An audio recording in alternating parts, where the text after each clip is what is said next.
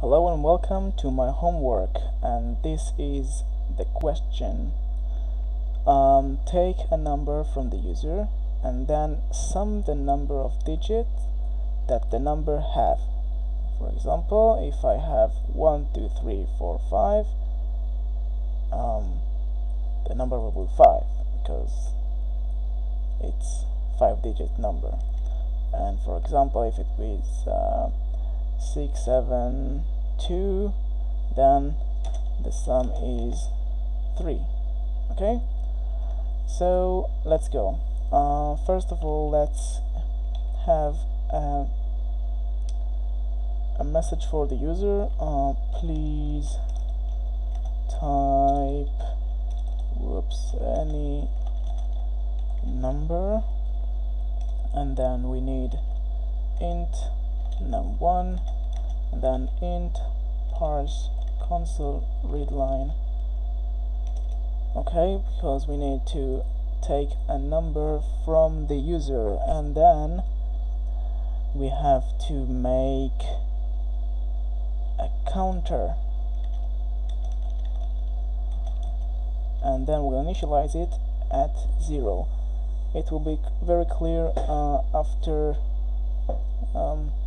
this tutorial will proceed. And let's go and make a for loop.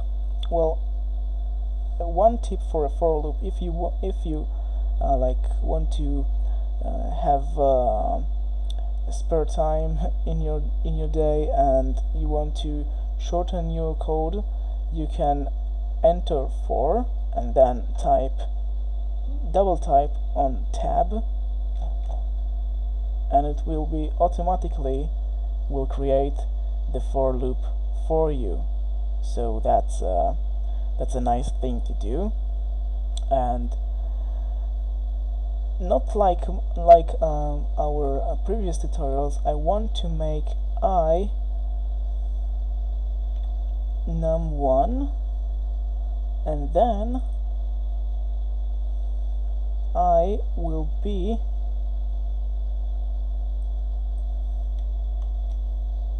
greater than 0. Okay, which means whatever num1 is, I want it to loop.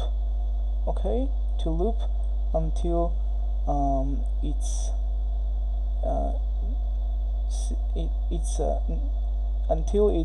not greater, until it's not greater than 0. Then I want I to be I divided by 10. So eventually it will be like just like the last tutorial, the fourth tutorial. I think it will be 1, 2, 3, 4, 5. So it will be eventually just 1, 2, 3, 4, and then it will be 1, 2, 3, and then it will be 1, 2, and then it will be 1. Okay, so we want to be able to count through it, and then each count will be with the counter. The counter will make plus plus, which is increase the number of counter by 1. So let's have a look.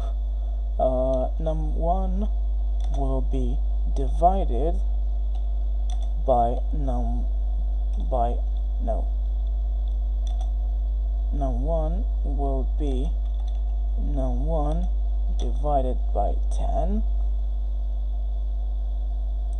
Okay, and then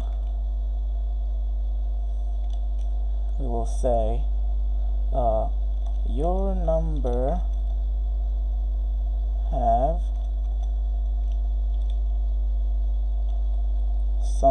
some number digits, and then we'll say counter, which counts the number of digits. Let's roll. Let's see By the way, if you want to, I don't know if I say that, if you want to run your application, just press Control and then F5. Enter any number. Okay, enter any number, let's say 5234. If it says 4, then we're good. Okay, your number have 4 digits. Yay.